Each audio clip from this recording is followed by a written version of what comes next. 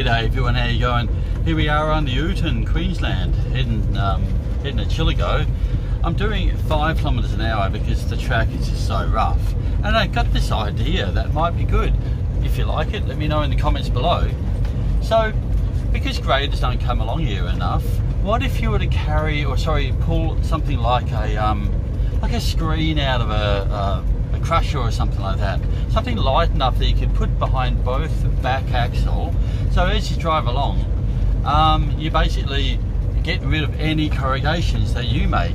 And if every truck were to do this, you wouldn't need graders along these roads. Now, I have come across a couple of cattle grids, so if you were to have them in such an angle that they could just slide over the cattle grid, that'd be perfect. Now the other problem is I come across a couple of bitumen sections, so I guess you'd want the things you drag behind, the screen or whatever, to be light enough so you can throw on the back of the trailer whenever you have to lift it up again. Anyway, just some thoughts, I'll put it out there.